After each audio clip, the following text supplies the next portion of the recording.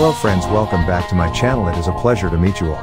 As I already said, after playing a lot of these dogfight games, now my interest moved towards knowing the World War II planes, and for some reason more than the latest jet planes, I am falling in love with these World War II planes. So today I am going to discuss about one of the best planes in World War II, and it is the Hawker Hurricane. It is a British single-seat fighter aircraft used from 1930 to 1940, that was designed and predominantly built by Hawker Aircraft Limited.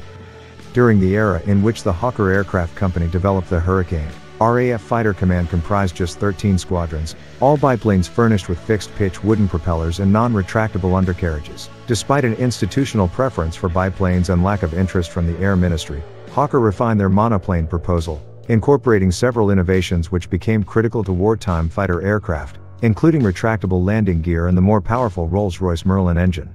The Hurricane became the first monoplane fighter to enter service with the RAF. Hawker's chief designer, Sidney Camm, changed the wings to ones made of metal, partly to support the weight of the 8 machine guns the Hurricane would carry.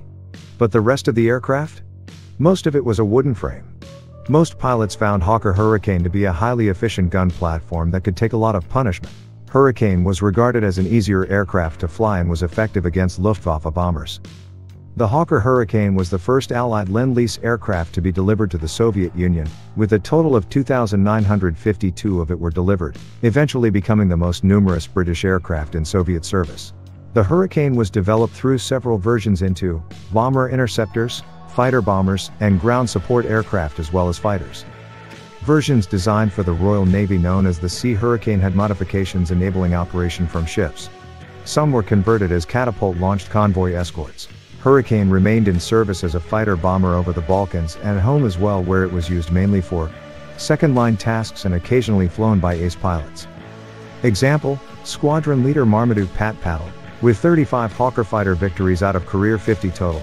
All of his Hurricane kills were achieved over Greece in 1941. More than half of the nearly 1,200 German aircraft shot down were by Hurricanes, but its impact has tended to fade into the background compared to the more graceful Spitfire. As the Germans would usually say, they had been shot down by a Spitfire rather than a Hurricane. I really do respect the designers of this plane and respect what they have done for their country.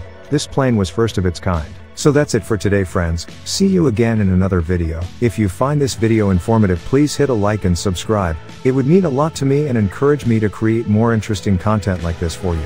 Thank you, friends. Have a good day.